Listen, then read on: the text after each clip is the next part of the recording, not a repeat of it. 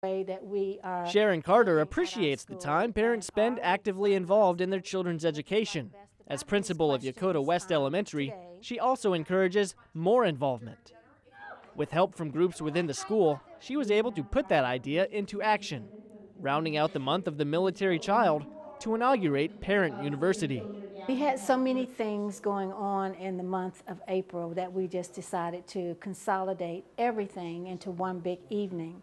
And then we'd have a portion of it all that parents could participate in. Parent participation comes in the form of meetings with school administration officials like Carter to gather a better understanding of the roadmap to school improvement, an understanding that comforts parents like Dennis Patton.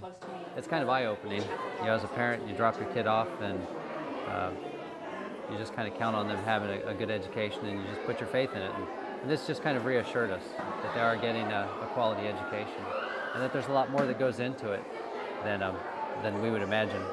But while it's important for parents and faculty to meet and discuss how Yokota's children are being educated, to the children themselves, Parent University is about family fun. You had to have straws and tape and just some plastic stuff, and then all you do is there's a fan in front of it, and then when you put your car down, you're supposed to try to make it go to the end. It was called a STEM activity. Games for the kids because I won the race, and meetings for the parents combined for an educational and fun event for the whole family. It was a great activity, and I encourage, when it does come around again, all the parents that can make it out, that they should. It was a great experience. Principal Carter says she plans to put on more events like Parent University throughout each school year, because the more opportunities for parent involvement, the better Yokota schools will be.